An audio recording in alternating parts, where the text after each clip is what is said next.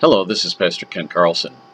This past week, personnel from the hospital served up a pasta bar for the rest of us. Along with the pasta, there was a choice of Alfredo or marinara sauce, and you could pick out what veggies and meat you wanted to have somebody heat up for you in a frying pan. When I came through the line, Sean warned me to first set my plate on the serving table so she could dish up the toppings she had just fried up for me. She explained, "This is very hot. I don't want anything to spill and burn you." Now, it would have been safer to serve room temperature pasta. Yum, right? That's the metaphor Jesus used in a vision to the Apostle John when he said, "To the angel of the church in Laodicea write, I know your deeds, that you are neither cold nor hot. I wish that you were cold or hot, so because you are lukewarm and neither hot nor cold, I will spit you out of my mouth.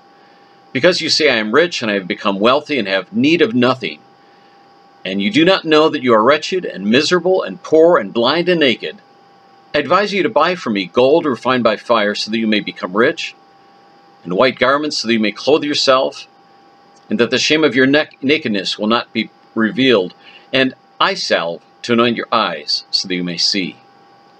Being lukewarm is a description of apathy. The satisfied people in Laodicea had need of nothing, including Jesus.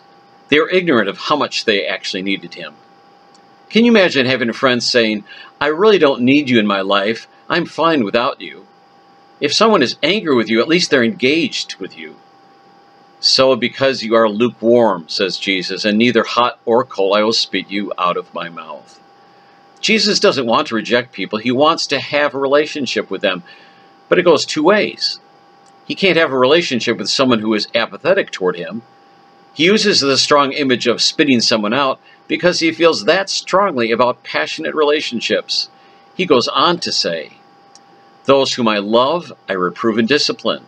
Therefore be zealous," the opposite of apathetic, "and repent. Behold, I stand at the door and knock. If anyone hears my voice and opens the door, I will come into him and will dine with him and he with me." Who prepares such a meal? Remember how Jesus served the disciples charcoal broiled fish and bread? Lord, I can be so apathetic that I don't realize my bank account is zero, I'm shivering for lack of clothing, and I'm blind to my own blindness. On top of that, my ears have been deaf to hearing you knocking at the door. I'm opening the door so you can come in and share a meal with me.